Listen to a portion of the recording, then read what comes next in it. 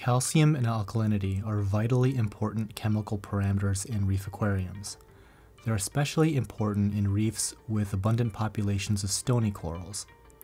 If they're not readily available in the water, corals and other organisms will struggle developing calcium carbonate skeletons. This problem will inhibit their growth and, over time, will cause their demise. So what are these ions? Let's go over a little bit of background information. Calcium. Calcium is one of the major ions in saltwater. It's the fifth most common behind chloride, sodium, sulfate, and magnesium. In most healthy reefs, the calcium level hovers around 425 parts per million. It regularly pairs with anions such as sulfate, carbonate, and bicarbonate. While calcium is fairly straightforward, alkalinity, on the other hand, is a little bit more difficult to explain. It's not a particular ion, but rather the buffering capacity of salt water. Buffering capacity can be thought of as the amount of acid required to lower the pH of salt water to the point bicarbonate turns into carbonic acid. If you remember from high school chemistry what a titration is, it's where you add an acid to a sample, and for the first several drops, nothing really changes. After more drops are then added, there's a sudden change. That change indicates that the acid overcame the buffering capacity of the solution.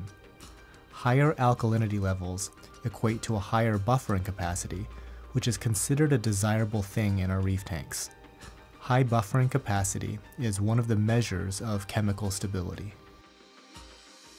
Maintaining both calcium and alkalinity levels are vitally important. So if we're having low levels of calcium or alkalinity, what is there to remedy the situation?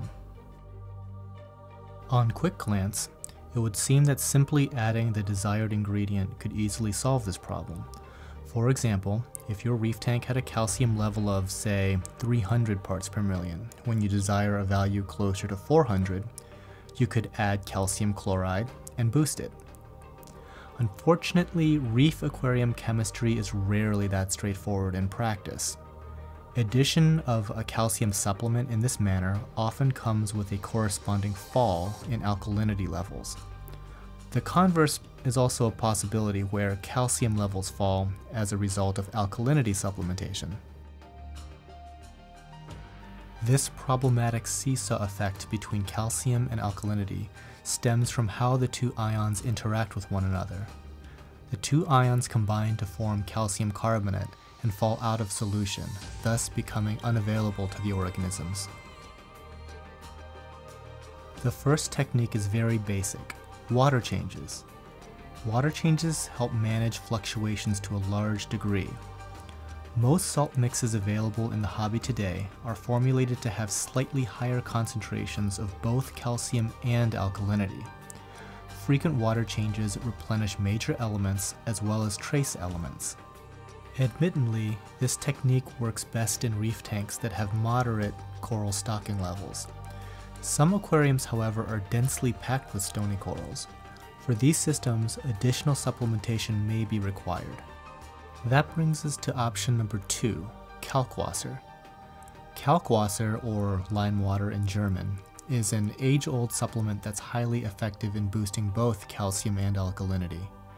Kalkwasser is calcium hydroxide, and it's considered a balanced supplement because it boosts both calcium and alkalinity together. Kalkwasser is a white powder that you mix in with purified water. It gets very cloudy for a few hours, but after the cloudy particles settle, it leaves a super clear saturated solution. That solution is Kalkwasser, and then what you do with that is you drip it in slowly to the aquarium. Many hobbyists use Kalkwasser as their primary top-off water rather than just regular purified water. That brings us now to number 3, calcium reactors. It's a more automated method of maintaining calcium and alkalinity. These devices slowly dissolve calcium carbonate media in the reaction chambers, and slowly that's introduced back into the tank. They're great for keeping water chemistry rock solid for months. A while ago we did a video all about calcium reactors, so if you're interested in a more detailed look at them, you can click the annotation to go to that video. As great as kalkwasser and calcium reactors are, they are balanced supplements, which are not particularly effective when there is an imbalance in the reef. If the value of one component is low, but the other is in the normal range, using a balanced supplement is not the best method to remedy this. Here is where a two-part solution like ESV's Bionic really shine. These additives can be put in different amounts, and over time the levels can be boosted. Like I mentioned before, it's not particularly great just to add in a calcium or alkalinity portion by themselves, but you can inch them up by adding them both with a slight heavier dose of the component that you wanted to boost. The fifth and final method for dealing with calcium and alkalinity issues is to take a look at magnesium. Now, it may seem counterintuitive that the solution to calcium and alkalinity imbalances is to elevate magnesium, but these three ions interact regularly. Magnesium is very similar chemically to calcium. It can bind up carbonate ions, thus increasing the overall alkalinity in the water.